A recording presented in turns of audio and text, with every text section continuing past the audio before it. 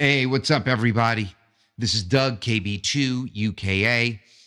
So you have THETIS, you have an Anon, you have a Hermes Light, you're running THETIS software. You want to have great sounding audio. Well, I've got a trick for you. How about turning THETIS into an ORBAN OPTIMOD? Let's jump right in.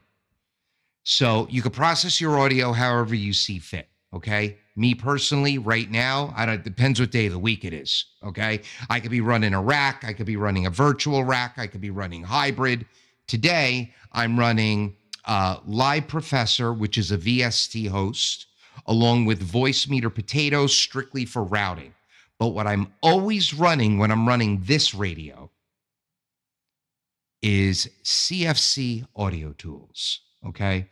CFC Audio Tools is continuous frequency compression, except over the last few years, I've changed the way I use it, all right? So this is as large as I can make the screen. I could take the time and edit this and blow it up so you could see it better. No, I'm gonna make you work a little bit. So you're gonna have to zoom in on the screen.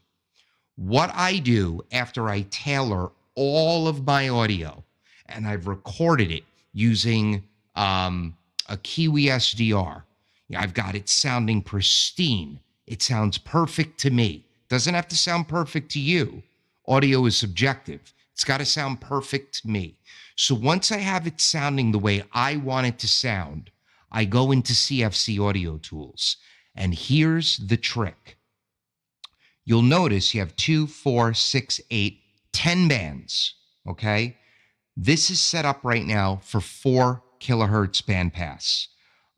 40 hertz is my low cut, 4,000 is my high cut.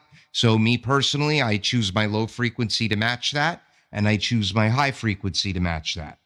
You can do whatever you want. Some people put 0 here, some people put 20, I put 40.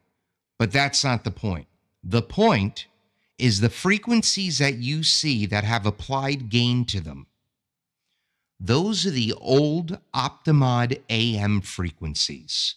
So those frequencies are 150 hertz, 420 hertz, 700 hertz, 1600 hertz, 3700 hertz. If you are building out a 6K profile, 6000 hertz is the last OptiMod frequency. I have it on my 6K profile, but I'm showing you my 4K today, so we don't have that displayed.